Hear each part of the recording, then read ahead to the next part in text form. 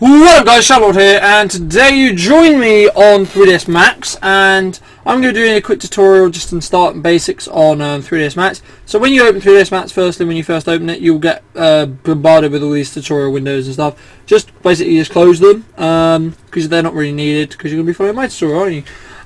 So when you first actually open 3dsMax, we're going to be greeted with 4 different viewports. So you can use these viewports for cameras, perspective view, different views. Basically, these are what you will see your model through. There's also wireframe, which will only show the wires that make up your shape, or realistic, which will show the faces, and so on. Then you can have realistic with edge faces, which I have in my perspective view at the moment because that's what I normally work in, but there is certain things you would do in front, left, top, and so on if you're saying align something on a model. But I'll go into more detail on that when I'm actually going to be making models in 3dsMax for these tutorials. But the first thing I'm going to be going over is how to maximize a viewport on 3dsMax. So if you wanted to, say, make your perspective view to be the whole screen instead of having all 4, you could either go down to here where it says maximize toggle viewport, or you can click it and then it'll maximize it, maximize, minimize. Does the same on any of these, but I prefer using the shortcuts, which is Alt and W. So that's using Alt and W, and then say we wanted to make a magical box. So we're going to go to our Create tab, which is the first tab here. We go into Geometry, we go into Standard Primitives, and we just click on the Box tab. Then we're left with this little cursor. Now how this is going to work is you're going to make a base cube or rectangle, and then you'll bring a top up to a certain height. But don't worry if you don't get the right shape that you want first, because you will be able to change it in the parameters window here. Or if you just wanted to literally do it all through parameters, you could do, say for example, 50 by 50 by 50, but then you would have to choose where you want that. Actually no, that doesn't work. Okay, I thought that would, but okay. Anyway, we can change it in the parameters anyway. So let's make a shape here. So we have our box here, and at the moment it's 20 and a bit, and 20 and a bit, and 23 and a bit, but I want this box to be 50 by 50 by 50. So here we go, we have 50 by 50 by 50, but we cannot see the whole thing, can we? So you are going to need a mouse with a scroll wheel click to actually be able to work in 3dsMax. So we want to move this down, well, move our viewport up so we can see the top of the box. We're going to hit our middle scroll wheel and we're just going to drag up till we can see everything we want. But we're going to have to mess around with this actually where it is in position in 3D space anyway. And also, say I wanted to rotate something so I could see the other side of it, for example.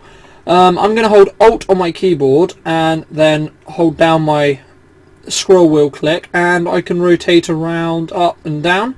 Also, if you do not want to use that, because some people have preferences or don't want to actually use that, you can go up to here, which is this little box, and you can set it to be however you want. So say for example I wanted to move it to the top view, I'll just do this. I'm just going to move it onto move so I don't make another box, and that will drag us on to actually moving this box into the correct location, because at the moment we're at X of 0.41, Y of 10.337, and Z is correct. But we want this box dead center in our room. So what we're going to do is we're going to come down here, we're going to highlight our X coordinate, we're going to set it to 0, then we're going to hit tab, which will move us onto the Y coordinate, and then we're going to also set that to 0. So we now have our box in the center of 3D space. Now I'm going to quickly just go over the, I've gone over slightly about the movement tools, but say you wanted to, this little thing here, this red, green and red thing is called our widget. I'll refer to it as a widget in the future videos, but say I wanted to just move it and lock it into the X-axis of moving.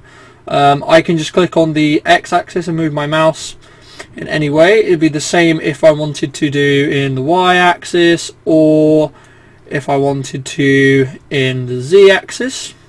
Be the same. So I'm just going to set this back to 0, 0, 0, because for this I'm going to...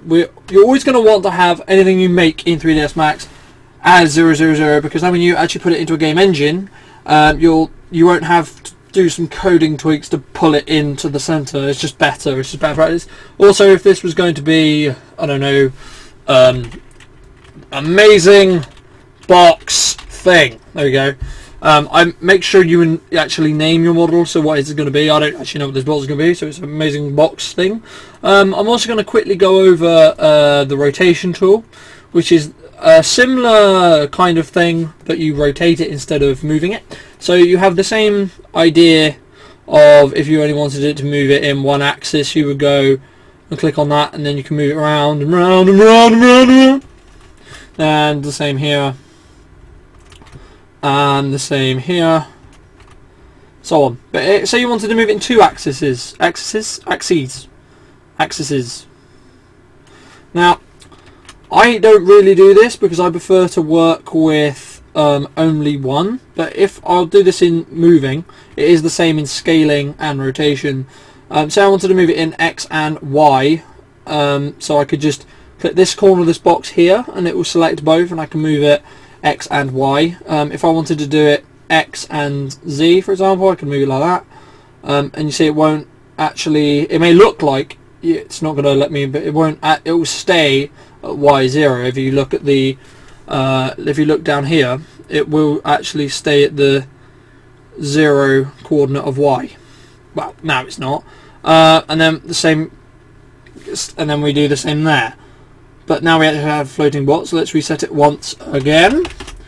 And now the last tool here, I'm just going to go over is the scale tool. The same thing happens. You can scale it up and down in X and Y. Scale our box. If we wanted to scale all of it, we can just do that. We can just choose all of the axes and we can drag up and down to make it bigger or smaller and however we want. This will come into more importance when we actually start modeling a actual thing.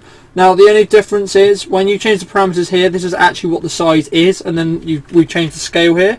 So if you want to reset a shape to how it is in the parameters, you can literally just reset it to 100 and it will reset your box for you. So I hope this tutorial helped you out, guys, and remember if it did, please hit that like and that favorite button, and let me know what you want me to do the next episode about, or what you want to make, or if you have any ideas for this series, because I do actually want to do quite a lot of tutorials on 3dsMax because I am doing it at college and I wanted to pass that information on to you guys, so I have more competition basically in the workplace. So I hope you guys enjoyed this once again, and I'll see you guys next time where we'll be doing some more cool modelling skills in 3dsMax.